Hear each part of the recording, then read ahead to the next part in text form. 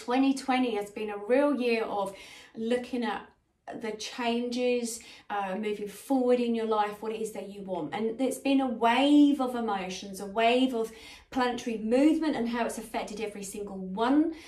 No one would have escaped 2020, let's put it that way.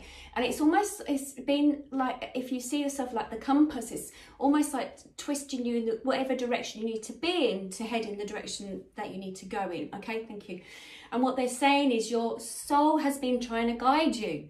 So it's not that your soul is an exterior part of you. You are the soul's actually in your vessel that you see, feel and hear right now where you are. But it's like many who hear this may not have totally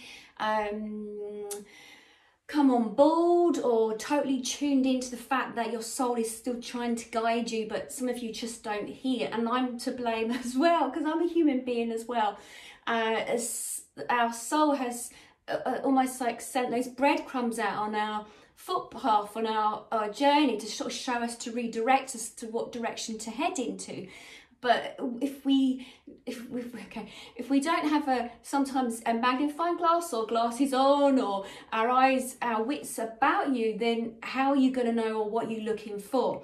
So by doing the work of tuning in, by doing the work of tuning yourself in, as in working with your psychic abilities, your gut feeling, your intuition, if you don't get them on board, if you don't start tuning them in, if you don't start working them as like in muscles, then it's going to be harder for you to actually see your clues. They just gave me the Cluedo, the game Cluedo, who was murdered in what room or whatever. I don't know why you're giving me that, but okay, that makes sense. I've got you. Someone's got a sense of humour and they're laughing on the other side. So they're trying to get, your soul is trying to give you clues. Your soul is trying to lead you down the right pathway. Your soul is trying to help you to live to your best, to live to your higher purpose, to fulfil your mission and why you're here. But it needs that help. It has to have that assistance from you first of all. Okay, thank you. It's a bit like driving a motor car, in the sense of learning about the gears, the brake, and getting into neutral, first, reverse, whatever. It's a bit like that. There's just such, you can't expect that a person gets into a car and puts the hand on the steering wheel and then moves about with the foot pedals and knows exactly how this vehicle's going to work. And it's a bit like yourself. Your soul goes into your vessel, your body, and it needs some assistance in, like, with yourself. It needs to help you to become more in tuned. Okay, so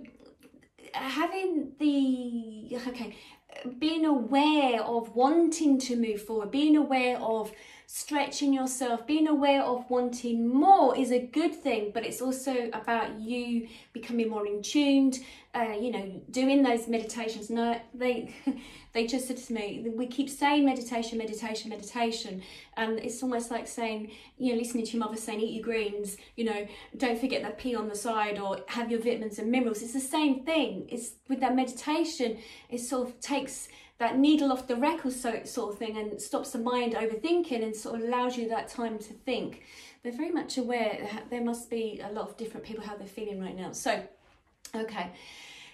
And one of the biggest thing I was told, over the last couple of days was very much, I'm having my own human experience, of course I am, but they're very much trying to make us all aware at this time that, in this month of January and moving forward into February, it's about facing head on into your challenges and not running away from them, because this is a brilliant time to sort of let go of things for each and every one of us, myself included. What comes up for you, what's facing you in the face, it's about looking at that and just moving through it. It's not running away from it.